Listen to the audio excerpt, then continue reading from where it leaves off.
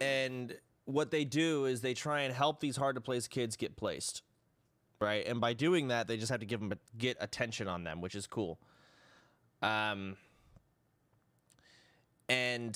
what I did is, I guess one of these kids was like, hey, I like playing video games.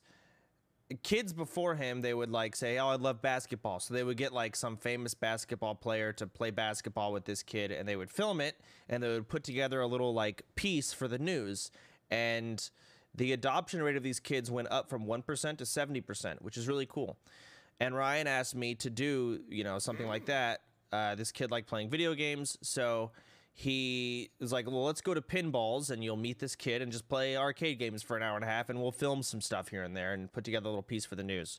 So I went there, and I did it, and the kid was nice, but he was such a kid. I don't know how else to word it.